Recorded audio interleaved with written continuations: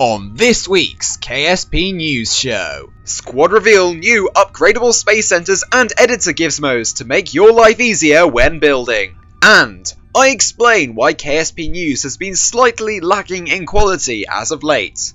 All that and more on this week's KSP News Show.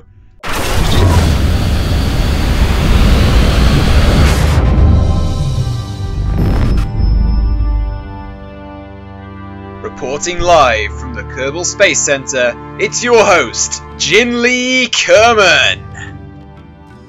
Good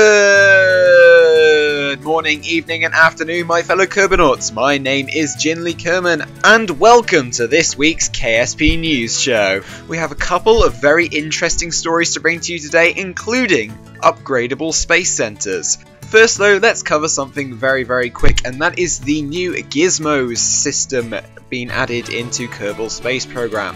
Max Maps gave us this photo and a bit of an outside look as to what these gizmos are actually going to be doing.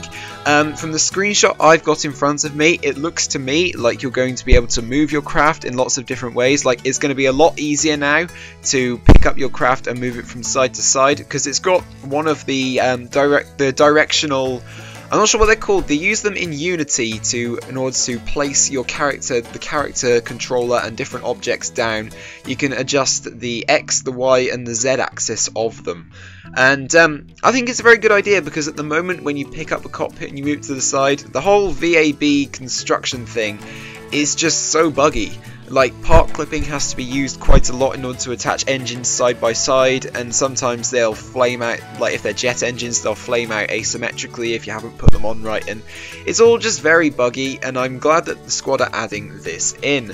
So yeah, that's just a very quick little thing to outline what's happening with the new build system. There's obviously going to be a lot more coming into that, but let's move on to the main bulk of today's show about destructible space centers. Yes, that is right, Harvester put in this week's dev notes. This week I have moved on from the editor gizmos, which are almost now complete and pending for Q&A, to complete another major goal for this update: upgradable facilities. The content team has been hard at work for months, already producing assets for all the facilities at their various levels. My part in this is to make sure the assets are set up properly and spawn at the KSC, and to write code that will make it all work in the game. I've set a new set of controllers and blah blah blah, a load of coding nonsense that you don't need to worry about. He goes on to say, one interesting thing we had to find a way to work though was the bits in the space center which aren't part of the facility. These are the filler sections between the buildings and the crawlerway leading to the launch pad. These objects aren't upgradable by themselves, but they have to change as the KSC evolves around them.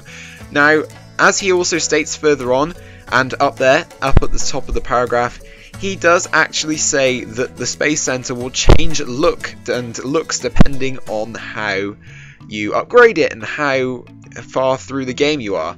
Now this is amazing, and I honestly cannot wait to start off. I can sort of imagine that the starting Space Center you get will look somewhat similar to like the original Space Center, the original Mission Control building from the old Kerbal Space Program, like 0.17, 0.22, all that sort of stuff.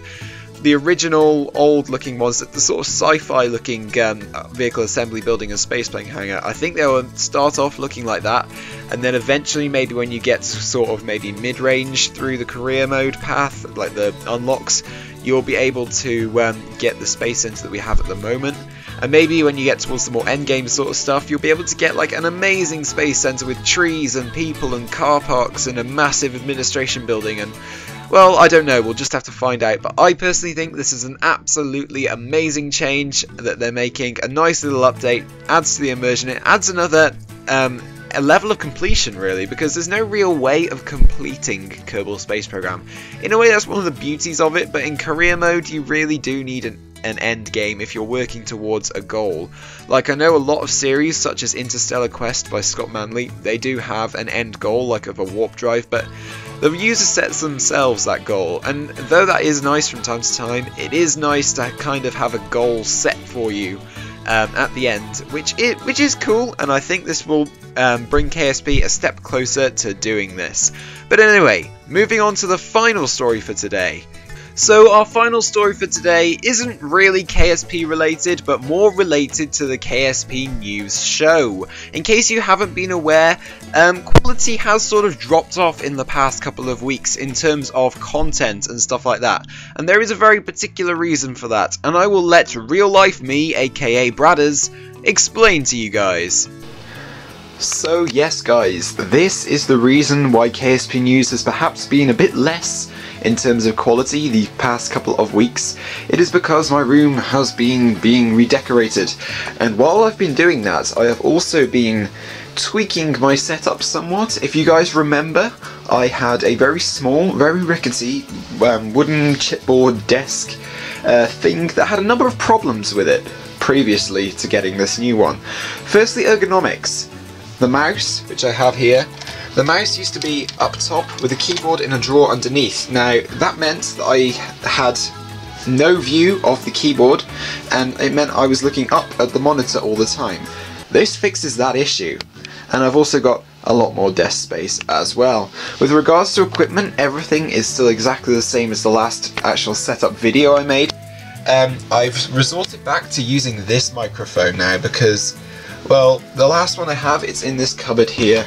It's up here, hidden behind all of this, and it was good, it was okay, but it popped so much, and I thought it was going to be so much better, which meant it's a massive disappointment.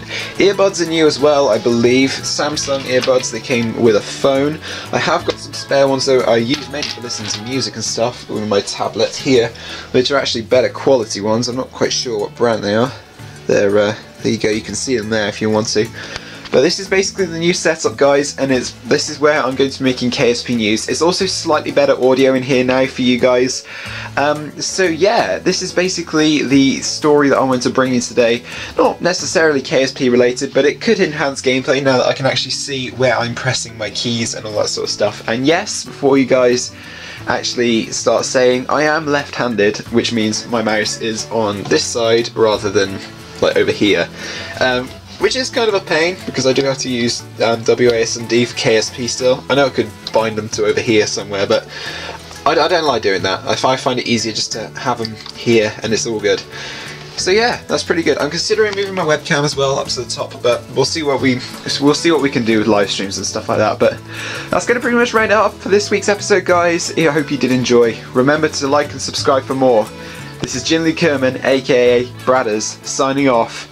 Stay classy.